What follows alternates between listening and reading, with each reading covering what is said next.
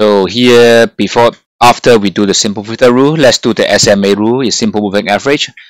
Again, I just want to generate a buy signal. So let's see the code here. So again, it's very similar.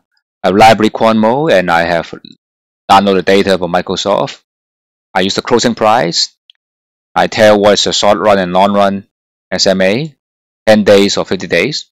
And here I calculate the indicator is a short run SMA over the long SMA -1. So this SMA is based on the quantmod function. So this gives you the data. And here is delta equal to 0.05, it's 5%, or make it smaller. And define signal, the empty vector.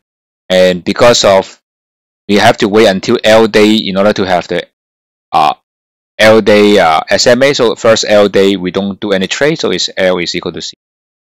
And then for the rest, it's the same as the filter rule. So basically, it's just like only change here from L plus 1 day until the end.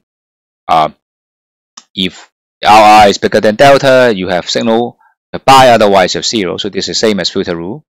Here I can look at how it looks like, and here I assign the signal with the price timestamp and look at how it trades. Okay, and then I do the chart and I chart simple filter rule, the SMA rule. So let's run this.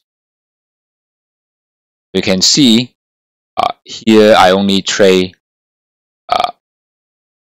here, but I don't trade here. Okay, I just the reason is only this because I restrict the time period. This time period and more clearly see when buy and sell. And then I have daily trade. Okay, daily trading rule. Just based on I trade based on yesterday signal, and I calculate the daily return.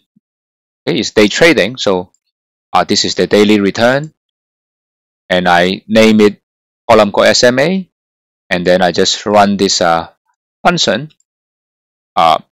This will give us trading rule based on SMA, daily trading. So the return looks pretty good. We have a 200% return over a period of 12 years, and this daily return. Okay, and the drawdown is not that bad, only 25%. Yeah, much better than the filter rule. So just a simple changes to the naive filter rule to SMA rule substantially improve the performance. Thank you for listening.